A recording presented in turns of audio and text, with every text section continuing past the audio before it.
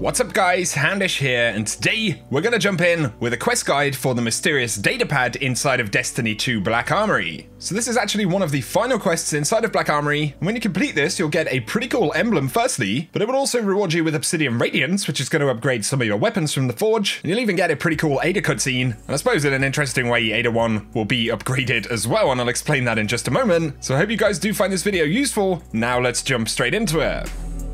So we're going to be speaking about the mysterious Datapad quest step right here. Initially, to obtain this quest, you will have to open the mysterious box. So I made a video yesterday with a full breakdown of how you can get the key mold, the final key for the box, and then open it up. But of course, when you do this, you do get the rest of the mysterious box quest, the unidentified frame, which will reward you with the Izanagi's Burden Sniper, so I will link that video down below. And on top of this, like I said, you will get the mysterious Datapad quest. So it actually comes with a riddle initially. Our fates are written on the fine parchment of time, a never-ending cyclone of conflict and character. Of course, you can see the rest of that description right there, but it's a riddle that will need to be solved. Now to do this, we will have to head back to Niobe Labs in the European Dead Zone. I should also mention at this point that it will require the Izanagi's Burden Sniper, or at least one person in the fire team with the sniper, but when you come into the Niobe Labs room right here, if you've got the mysterious Datapad quest, underneath the central platform there will be this lever, and you'll see that you can start the mission. This footage comes from my friend Jarvinus. He actually inputted all of the codes that we're going to need, so I'll link his channel down below. He's got some pretty awesome content. But once you've started up this mission, we'll have to shoot a series of symbols with different weapons. So firstly, you have to shoot the missive icon right here with the bow. Then you'll need to move up and shoot the storm icon with the machine gun. Now we'll look for the pagoda with the sniper right here. Once this is done, you can look down onto the ground at the bottom left of the room, and with the bow you can shoot the dawn or morning icon. And now looking on the ground on the top of the platform in front of you, firstly you'll need to shoot the star with the heavy machine gun, and then the hand symbol with the heavy machine gun. And then if you follow the route right here, you can actually see underneath the platform, if you look up at the ceiling with the Tatarage sniper, you'll spot this new Black Armory symbol. Once you shoot this one, you'll get respawning restricted, and the Lost Souvenir mission will actually start. Now you're going to have a bunch of different enemies inside of here. We can see these kinetic shields on the Taken guys. All of these kinetic shields will have to be destroyed with Izanagi's Burden, so I was actually shooting these inside of this instance, and a honed edge shot with the sniper rifle, where you've consumed all 4 rounds, will actually take that shield off immediately, and then you're able to kill the guys with other weapons, supers, or whatever it is. So as far as I know, it only actually requires one person with Izanagi's Burden in the team. But you basically survive the mission. There are a few different waves of enemies that come in. The high value targets can regenerate their shields if you don't do damage for a little while, and when they do that, they'll actually get a forged drone shield as opposed to a shield you need to take off with the sniper. But that shouldn't be an issue, you can clear those with normal weapons. And eventually you'll get process complete. The loot cache will spawn on the top platform, and when the loot cache opens, it will actually drop an ancient Black Armory frame, which is the next quest step.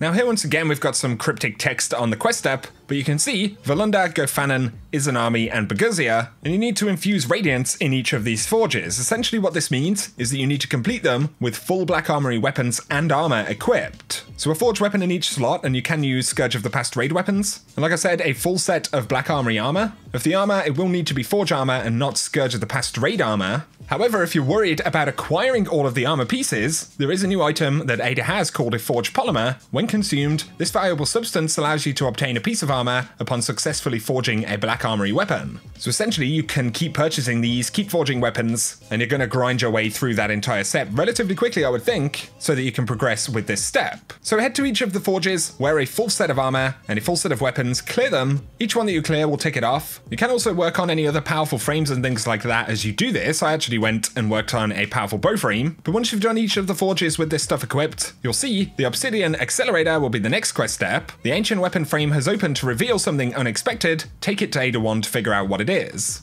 When you head back to Ada 1, there'll be a pretty cool cutscene. I won't spoil it right here, but I'll show you in just a second at the end of the video. But Ada 1 will reward you with the Obsidian Dreams emblem right here, which I think is actually a really cool emblem. There's also a triumph associated with returning the Obsidian Accelerator, but on top of this, she'll actually give you an Obsidian Radiance at this time as well, and this increases damage of your forged weapons during forge ignitions. Now you can also get Obsidian Accelerators dropped inside of the Baguzia Forge, and you can turn these into Ada to get an Obsidian Radiance, but this quest essentially guarantees you one, and as you can see, I'm inspecting some of the weapons right here. So the threat level from the raid, this is actually one of the better looking weapons. You can see that it does give you a cool Radiance visual effect as well. Also, Striker's Sure Hand is a pretty cool looking one, but this will have some kind of visual effect on all of the weapons. Kindled Orchid as well is a pretty cool looking one. And personally, I was pretty happy because it looks really cool on threat level, and threat level is one of my favorite weapons. I should mention that if you apply this Radiance to a weapon and then restore the weapon to the base Radiance, you will lose the item. But on top of the visual effect, I haven't actually tried it out, but early reports that I've seen on Reddit and stuff like that have estimated that you get a 5% damage increase on all of the forge weapons when you have this Radiance inserted. And of course, that is only active inside of the forges. So it's not super strong, but it's definitely some kind of bonus. Either way, this quest will reward you with the first one, so you can apply it to your weapon of choice. They are randomly dropped through forges after that as well. So there we go, guys. That is going to summarize the mysterious datapad, how the weapon radiances work, how you can pick up that cool emblem, and I did mention the pretty cool dialogue and cutscene as well, so I'll show you that now. But I hope you guys have enjoyed the video. If you have, a rating is very much appreciated down below. If you're new to the channel, be sure to hit subscribe to see a lot more Destiny 2 content. I cover pretty much everything right here, and I'll keep you posted on the few final bits of Black Armory stuff over the next couple of days. Now though, spoiler alert for when Ada 1 receives the item from the unidentified frame at the end of the Mysterious Box quest. It's a short cutscene, but it's pretty cool. There is a lore and story element there as well. Plus it affects Ada moving forward in the game, so check this out. For now though, guys, I'll catch you very soon.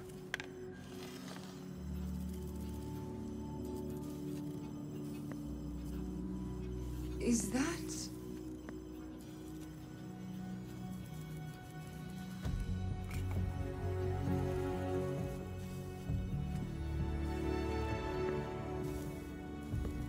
You found it.